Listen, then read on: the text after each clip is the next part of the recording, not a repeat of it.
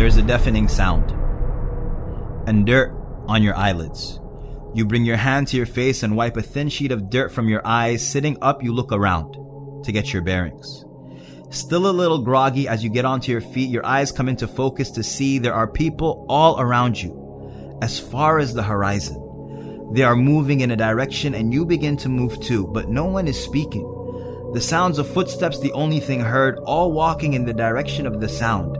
There is sweat on your skin and horror in your heart that's increasing with every minute. You realize that amongst the people walking are animals as well, domesticated and wild, proud animals, fierce animals. You would have fled from them before, but your apprehension leaves you immobile. Unconcerned with the presence of man, they walk with eyes and heads lowered.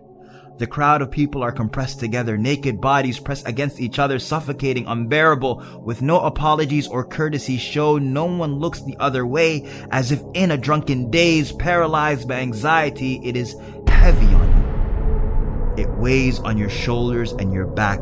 Another group has arrived, creatures you've never seen before. Their figures in the moonlight are macabre and gruesome. Devils, hideous and unearthly, varying in size, they stand in trepidation with attitudes the same.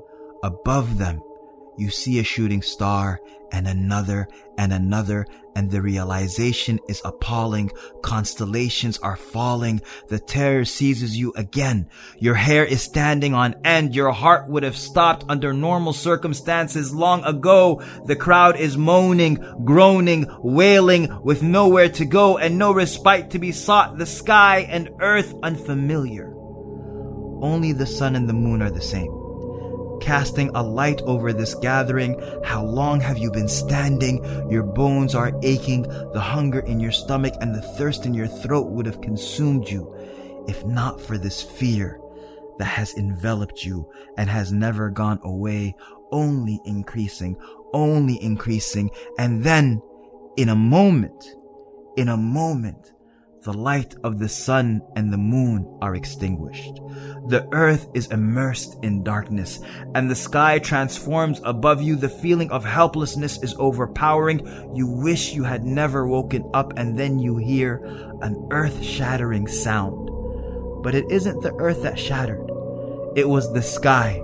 It's been split and is breaking apart. Its color is changing, becoming rose-like. The wailing continues. The panic is manic. At the edges of the sky, there are new creatures still. Angels, mighty in their features, colossal in their size, beyond anything you've ever imagined. They descend as the crowd watches them. Powerful, majestic, terrible, awful. They stand in rows praising their Lord. From the crowd, breaking the silence, a question is spoken that terrifies the angels. Is our Lord amongst you? They fearfully say, exalted is our Lord. No, he is not, but he's coming.